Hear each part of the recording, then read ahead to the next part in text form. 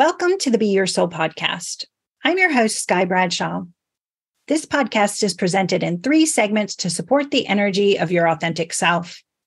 Each segment builds into the next, creating what we hope is a valuable tool for your own self-growth. So be sure to listen to each segment all the way through to the last one, which has helpful tools and tips on how to do the work. Today's topic is art and intuition, and our guest is artist Shann Ferreira. Before we dive into the Unclouded Heart segment of the show, let's invite ourselves to become present in this moment within our body, mind, and energy. Taking a few deep breaths, allowing and inviting ourselves to relax, relax, relax, relax. Relax, relax, relax, relax. Relax, relax, relax, relax. And as we move into this space of complete relaxation, we open up our energies to the ancestors, loved ones, and friends to come together today to heal and guide us and lift us to the highest version of ourselves in the light of the universe, so we may hear what we need to hear, know what we need to know, connect how we need to connect, and be what we need to be for our highest and best good and the highest and best good of all involved, as we open up space to receive. Creativity and intuition. I believe that if you are using creativity, you're using your intuition. And if you are using your intuition, you're using creativity. They bond together as both use the intellectual processes of thinking and reasoning and the intuitive processes of knowing and curiosity. Where there is one, there is usually the other. Another thing that I've learned and observed in the many energy healings and energy classes that I've taught is that the same pathways of energy are used during creativity as they are when the intuition is activated. So being more creative is like doing exercises for your intuition. As an artist, I wait for that sweet spot where spiritual connection and intuition couple to inspire me before starting a new piece. I watch my intuition flow and form the piece of art in my mind before I make a move to draw on the cloth. Then in front of me, as if I'm an observer, yet an intricate part of the process, it will begin with just one line as the drawing comes to life. Sometimes that means I touch my art for only a moment as the inspiration strikes. And other times that means I sit down and suddenly it's hours later and my intuition has brought forward such a beautiful piece in front of me. I also think that allowing the intuition to flow into art takes a level of bravery and self-trust. If we stay too tuned in with the intellectual self, then we will reason through our art, trying to create a formula.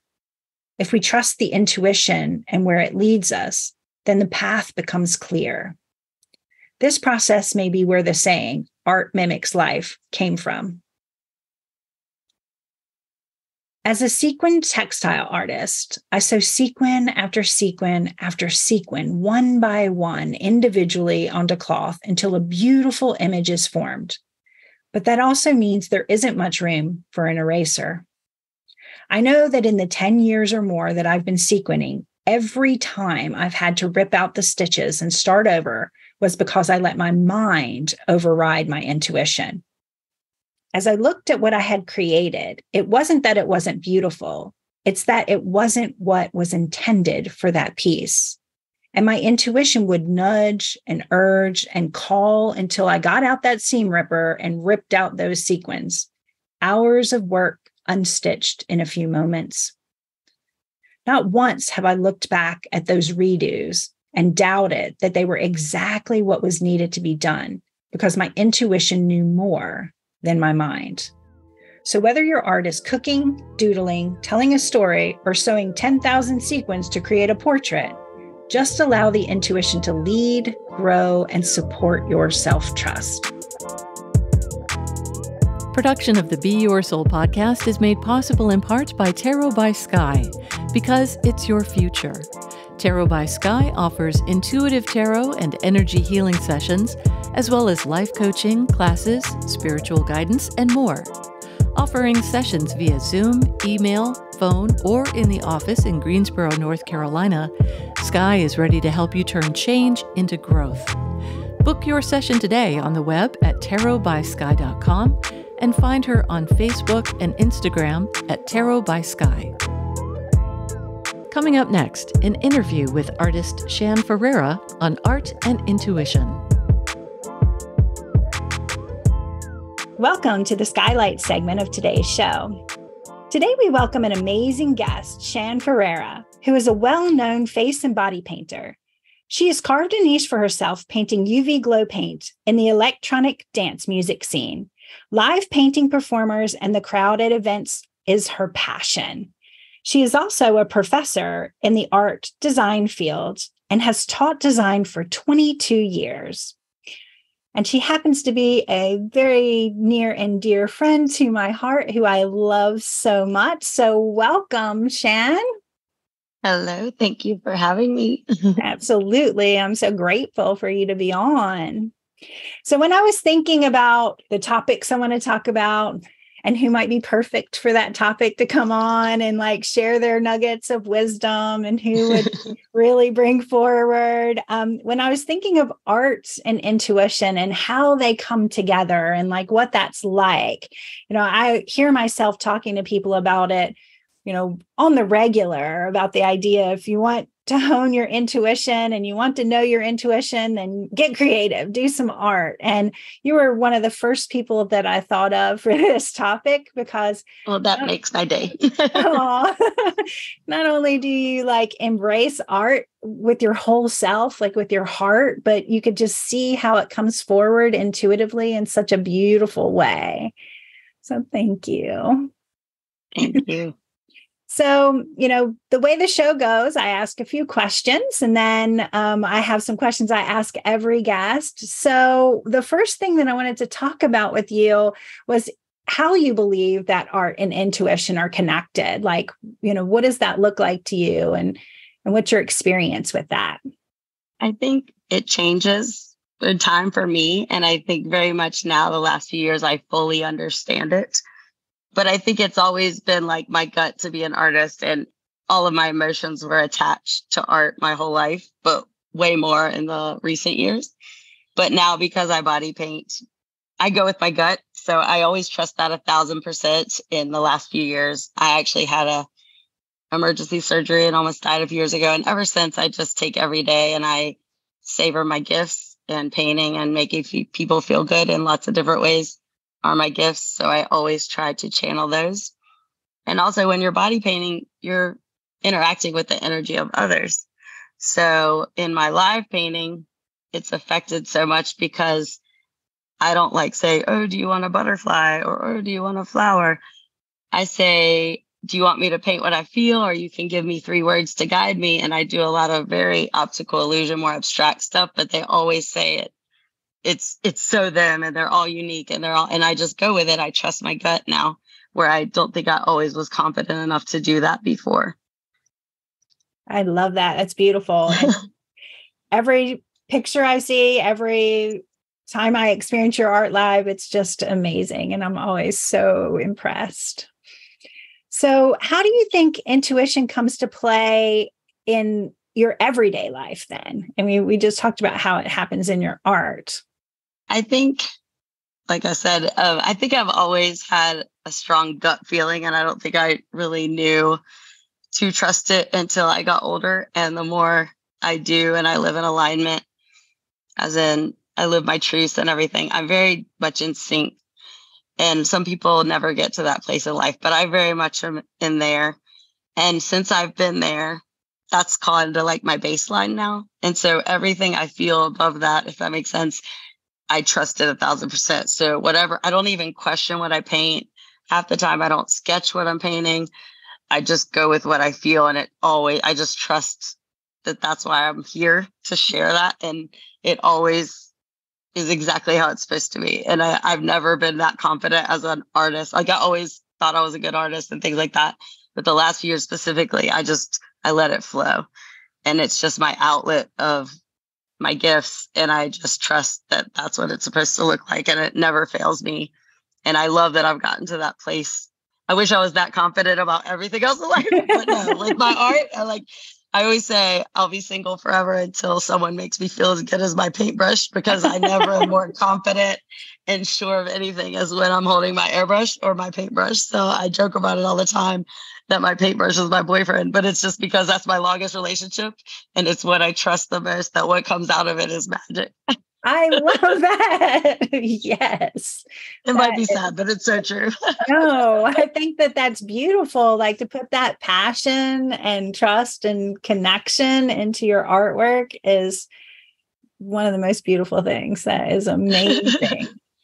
How do you think that people can foster not only their artistic self, but their intuitive self? Like, what advice would you give to someone who, and obviously you learned in a difficult journey, like from the beginning, but like, if you could give some tips or advice to somebody to get there, what would that look like?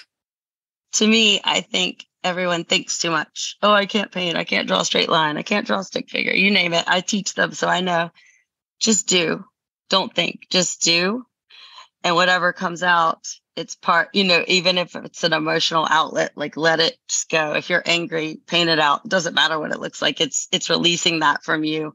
If you're happy, make beautiful colors, and whatever comes to you, just go. It doesn't matter what the result is. It's the process. And I think everyone just wants it to look good or look right or whatever. And there's no right or wrong. It's art. It's all objective. So I think just getting over that, what it's supposed to be, really helps people get in sync with art and appreciating art in a different way, where a lot of people are like, oh, I don't know how to do anything. Who cares? Like, a lot of people try to sing karaoke, and I promise they don't know how to do that either, but it's fun. Like, it doesn't matter. It's the process. It's the experience. Like, I call it part of your adventure. So whatever it is, if you take a wrong turn, oh, look at this tree. I've never seen this tree before. So just part of your adventure. Same with art. Try something new, get crayons, be silly, go back to that playful mindset. And I think that helps you just get out of your normal day-to-day life routine that people get so caught up in and they need a vacation from. I saw something today that said, I want to build a life that I don't need a vacation from. And I realized I've built that life. And it doesn't mean, but it also means I'm a workaholic. So I'm not going to say it's perfect, but I work all the time and I love it. So I have to check myself sometimes there too. I probably went off on a tangent on that, but I just don't think it's all about the process. It's not right or wrong. Just try something new. And that's part of being creative. Like, I always say, the serial killer of creativity is the monotony of everyday life. Wow. So it is, because we go in the sync of, you're supposed to do this and you're supposed to take out the trash on Monday and go to work at 8 and get off at 5. And why? It doesn't have to be like that. Take 20 minutes at lunch and you're worth 20 minutes of your day. Start doodling, zentangling, like whatever you want to try. Try singing. It doesn't have to be vine art. It could be just try something you've never tried for 20 minutes a day and it'll change your life. And I have put that into practice when I was very unhappy a few years ago. And just like, I started meditating and manifesting. And I said, this is so stupid when I started doing it. And 20 minutes a day, I said, but in a month, I spend 20 minutes bitching about things every day or complaining about what's wrong. I'm going to spend 20 minutes working on me, whether it was walking, whether it was arting, whether it was manifesting or meditating. It was 20 minutes for me that I could block out everything else. And it was 20 minutes I wasn't being negative. So it flipped my whole mindset. And after a month, it did totally change my life. And so it doesn't mean I do all the things every day, but as a majority, every day I spend 20 minutes on me or my art or whatever it is that is for me, not for anyone else. I love that.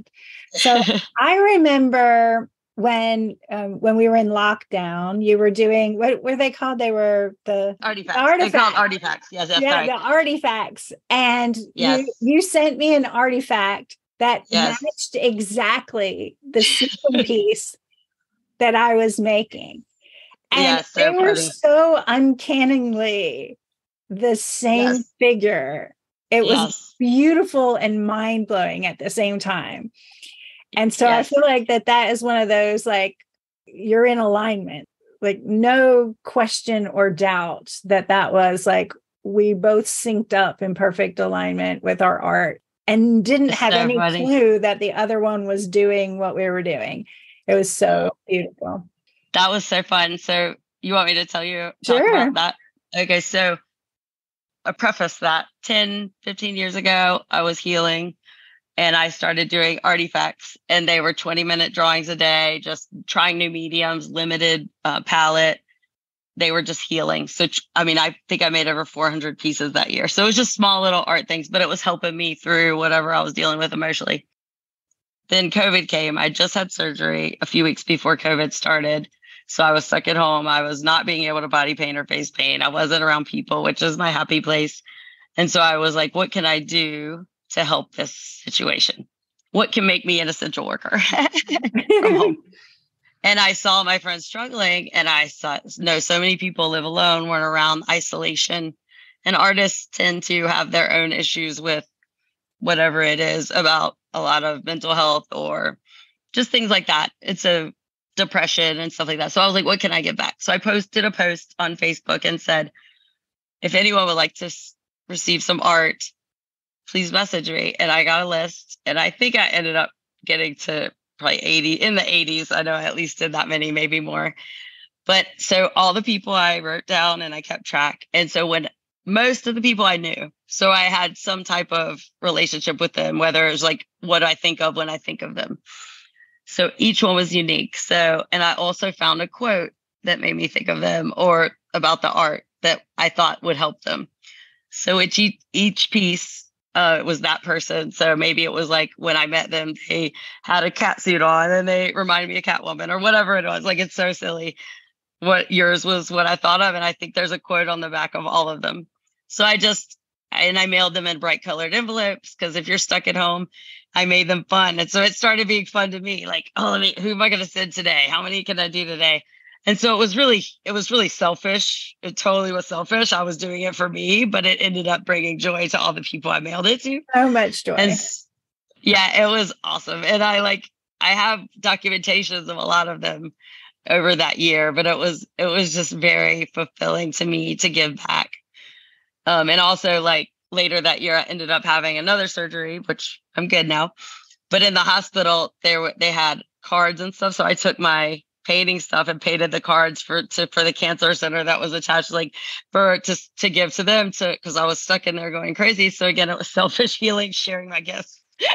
So I think when you give, you receive, and when you receive, you give. Yeah. That was such a beautiful, like, reciprocal, possession. And I also had, like, people I met all through online, weird interactions, and they would do these Zoom calls. And I happened to log in one thinking it was one thing. It was like a channel. I think it was on Twitch. And one was doing characters just of her friend. And like she'd let you take a screenshot of it so you could have a copy. And me and her became online friends. I ended up buying art from her later. And so I just thought that was such a neat. And then someone would do yoga on that same channel 20 minutes later. And someone was organizing all of these things. Like, I just was fascinated. Like, it made me appreciate all my friends' talents. And then my friends were DJing and we'd send them tips.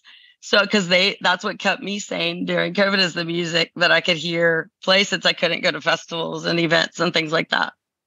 The whole cycle of it was just so beautiful to be a part of and to watch. When I got mine and I saw it was literally the exact same image, I was sitting. That was kind of weird. I was like, yeah, we got a connection. This connection. It gave me chills. It gave me chills too. It gives me chills there. Like, sometimes I get like a little teary when I just think about how cool it was. Too funny. So is there anything else you want to say about art and intuition before we move to our regular guest questions? I think a general statement: always trust your gut in whatever aspect, in artistic, creative, life choices. Never question it. It's there for a reason. And don't second guess yourself and think that you're being silly. Just go with whatever it is. If it's being safe, if it's being artistic, if it's being anything, trust your gut. I love that. All right. So every episode, we have these 3 questions. The first one is, what do you think it means to be your soul? I think it's living in alignment. I think it's the balance of your life. So if that makes sense. So I thought about this one a lot. And I think it's about getting to a place where you're in balance enough that you can share your gifts, or you can be artistic, or you can spend time for you, or whatever your passion is. It could be exercise, it could be music, it could be gardening, whatever it is. The things that bring you joy, why put them off to the side? Like, it's so sad. I even give my students like a quiz, a balance quiz, and it says which is out of sync. Like, they have a 1 to 10 of all these questions, and then they can see what's out of sync, because I need them to be creative. Mm-hmm. And if you're worried about bills, or where you're going to live next week, or you have you're in a scary situation at home, or whatever it may be, you can't be creative, because your brain power and all your energy is going to be focused on that problem. Mm-hmm. So then you're wasting why you're here. So if you need to check yourself every once in a while to make sure you're in balance, make sure all the things, and what can you do, not like what's out of your control, but what you can control, right, to make that better, so that you are able to be more creative, or you are able to live your truth. Nice.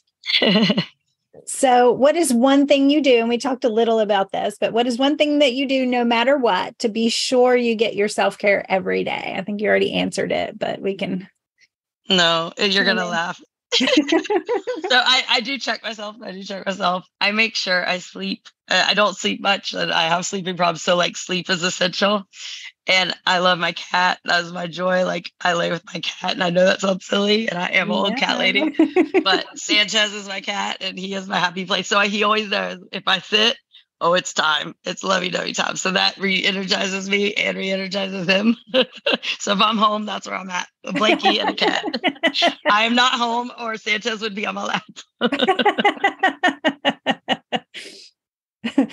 I think a blankie and a cat is the best self. Yeah, right. It's like a weighted blanket. It's a big cat. So good. So what does being centered and balanced feel like to you? It's just, I think that's living in alignment. I know I probably am just repeating myself, but making sure all that you're doing is in line with your values, and everything that's important to you, you're making time for. And if you're not happy about something, what are you doing to improve it? Yeah. Because we could just be miserable, and it could be a downward spiral, and it's real easy to get caught up into that. I do it as well. So I say stop. If it's been going on more than like a day, and it's okay to be angry, it's okay to have a bad day, but anything that's not going right, what can I do to fix it? What's in my control? If it's a job, what can I do? If I'm unhappy, what can I do to improve that? So I think just like checking yourself is the most essential thing to like living in balance. And we all get caught up in it. Yeah. I could talk a big game. I have my moments, trust me, but they don't last long, because I refuse to give it that energy. Because any of the energy you're giving to something negative or a problem, why? Like, what could eliminate that? You can give your energy. It's taken from the solution. If you're giving it to the problem, it's taken from the solution. Right. And I even talk about to my friends, they'll upset about a relationship or something like that. And I'm like, if he did this, don't give any more energy to that. You spend enough on it. Like, it could be a person or a problem or whatever it is. And I have to check myself with that too. So it's just nice to, nice to be able to check yourself. And, I've been at a place in my life for a very long time. It took me years to figure it out. And I like that I'm able to do that. Some people never get to that place. And self-awareness, like, it doesn't mean that we're going to get it right every time. It means that we are self-aware enough that when we are off or it isn't feeling good, that we can bring that awareness to it and then know that we have the power for solution. And I think that, that in itself is a great gift, and also, a hard place to get to. You kind of got to go through the muck of not being self-aware for a little while before you end up getting there. Oh yeah, absolutely. I love that you said it like that. It's so true. Yeah. And then, the other thing, when we get kind of caught in those problems, I always like to remind people that if we're fighting against something, then our energy is out into that thing. But if we're fighting for or working for something, our energy is in our center, and that it comes from us, and we're more productive. We're magnetizing it to us versus out there in that like hungry hook energy, trying to control, outside of ourselves. So that centering can look like, just calling it to you, magnetizing it to you, magnetizing the solution versus wrestling with the problem. I've also found very recently that like helping other people, not getting sucked into their problems, but checking them because you're their friend and I'm that friend. So you repeated the same thing you did last time when you got hurt, so like even giving back my knowledge and my self-awareness to them helps them check themselves. And I feel like it can really spread in a good way instead of spreading negative things. Exactly. Which, when people are like energy drainers, that is exhausting. So I call it my happy bubble. Even I put my arms out around my body and I'm like, no more negativity. Give me 3 positives to balance out those 3 negatives you said when you got in the car, So yes, my kids do not enjoy that, but it's true because it'll ruin my whole day or ruin my evening. And I'm like, whoa, nope.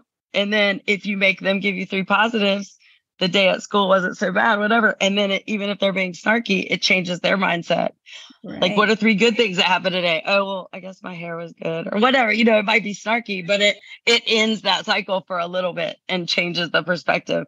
So it helps other people check themselves too when you're aware. And it gives that perspective of balance, but in that, like I said, solution-based way, because, when we start looking down the dark tunnel, it really seems like all that exists is the dark tunnel. When you say, give me 3 positives, then you're like, hold on, that tunnel exists in a giant world of brightness. Like how can I tune in with that? And so it definitely, one of my favorite things to say, if a person is kind of like a repetitive negative or like working on the same problem, I always like to say, oh, that sounds really hard. What are you going to do about that? Yeah. and then I like it. And then they're like, oh, wait. I can do something. What is the thing I want to do? And I love that my friends are so close to me. Like if I start down that, they'll go, I'm holding you accountable. What are you going to do about it? Exactly. What's about my happy bubble? So I love that I have those people to check me too. Yeah. So do you have any upcoming events or anything that you want the listeners to kind of cue into? Where can they find you? What's put out there where they can see some of your murals maybe? Oh, yeah. So I've only done like school murals this summer. But if you follow me on social media, I always post where I'm going to be next, where I'm going to be body painting, mostly our shows, but I have some things in the works. I'm hoping in the fall to do another body paint expo. I used to do one a few years ago before COVID. So I'm working on a new quarterly showcase. So I will be posting on Instagram and Facebook. I am Shandyland, SHANNDY_land on Instagram and just Shandyland on Facebook. So please follow me. And I always post and I help my other small business locals show their events. So you always know what's fun to do around the triad. Even if I'm not there, I promise I'll help you have fun. I love that. Well, thank you so much for being on. I really appreciate it. This was so much fun. Good. Thank you so much. I'm glad I was nervous for nothing. I told you it's just going to be like sitting, having a conversation with me. That's what everybody wants to do. We all just want to listen to other people chat about things we love. Yes. Or talk about things we love. Talk about things we love. Connect to things we love. Yeah. Speaking of things we love, I love you so much. Thank you. I love you too. Thank you for having me. I appreciate you. I appreciate you. Bye. Bye. Production of the Be Your Soul podcast is made possible in part by Lil Bird Angel Bracelets. Lil Bird Angel Bracelets offer a variety of stones and gems to enhance your energy and support your vibe. This young entrepreneur does all the creative planning, bead choosing, and placement. She also helps package and ship. If you're looking for that perfect bling for your wrist, these bracelets offer the energetic and artistic energy you need. A portion of all sales go to Lil Bird's chosen charity. Learn more at lilbirdbracelets.com. That's LILBIRDBRACELETS.com, or on Instagram, Angel Bracelets Little Bird. This week in That's What Sky Says, a new practice for sensing and understanding your own energy and intuition. In this segment, I offer tools and guidance that I have found helpful in my practice, and maybe you will too. Today, I'm going to offer up a way to tune in and feel your way through receiving intuitive communication. Be prepared to log this experience in your journal. Then at the end of the day, compare it to any major events that happen throughout your day. Upon waking each day, lie quietly for the first 5 minutes of the day and listen to your 3 intuitions, as well as the energy flowing through your body. To remind you, we have 3 intuitions. The carnal intuition, which works with the first 3 chakras, red root, orange sacral, and yellow solar plexus. It gathers its information from the physical body, and that intuition is considered fight, flight, freeze, or fawn. Next is the true self intuition, which works with the yellow solar plexus, the green heart, and the blue throat chakras. It gains its information from the emotional body, and its intuition is knowing. Some people call that women's intuition, but everyone has access to it. Then there's the high self intuition, which works with the blue throat, indigo third eye, violet crown, and translucent seat of the soul chakras. It gets its information from the energy body, and the intuition is prophecy. This can be anything from deja vu to dreams to having visions of the future. One of the key parts of trusting, hearing, and receiving the intuition is knowing which intuition is communicating. We often funnel everything through our carnal, when technically all it should be receiving intuitions about would be safety, security, and stability information. Say, for example, someone says something that hurts your feelings, and you think, I knew they were going to do that. Then that should have been received and assimilated through the true self and the sense of knowing.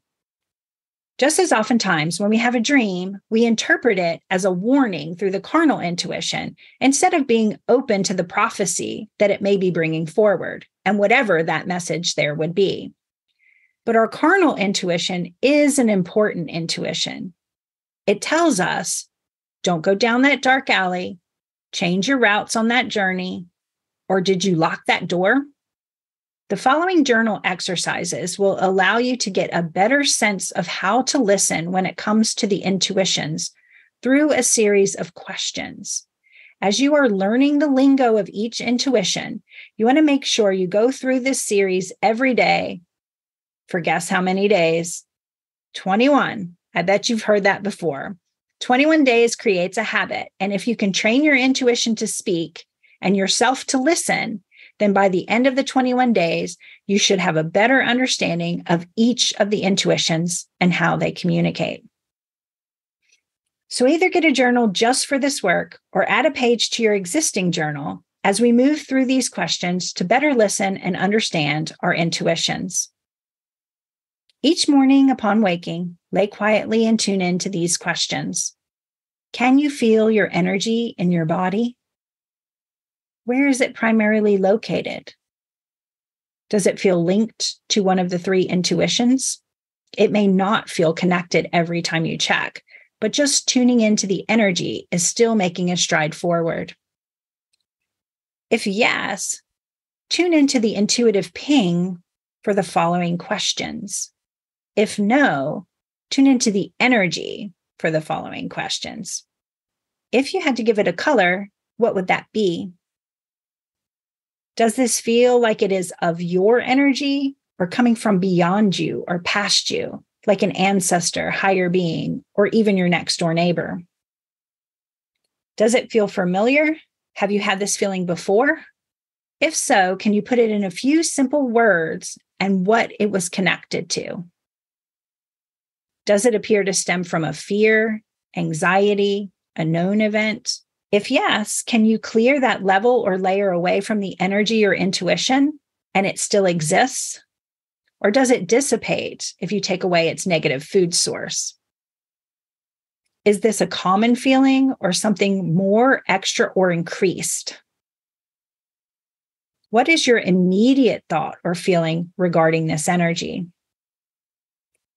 If you had to write 1 or 2 sentences about this energy, what would it be? Not telling a story, but describing it, what it feels like. Sometimes I call this sounds like energy. And the way that I describe it is this. If I'm sensing apple pie, that sounds like grandma's house. So the feeling might be comfort. If you personified it, creating a character for it, what would it say? Does it present itself in a trust-based way, or is there conflict energy around it? Is the conflict of your ego, monkey mind, or critic? If we remove them, is the mistrust of the energy still there? This may take a few days to get used to, but once you get in the swing of that, it's going to feel very natural to sense your intuitions and your energy in this way. After all, your intuitions and your energy is a part of who you are, so you are just remembering how to listen. I look forward to hearing of your success. Do you want to learn more on honing your intuitions? Sky has several courses in the classroom that will support the energy of your authentic self. You can find out more on our website, beyoursoul.org, and be sure to sign up for our newsletter for updates and live class schedules. You can always subscribe to our Patreon for as little as $5 a month for early access listening, as well as PDF files for each episode's exercises and more. Patreon allows the great work Sky is presenting to the universe to be supported by the collective. Find us at patreon.com/beyoursoulsky. And as always, links are on our website. This podcast is produced at Muddy Creek Studios.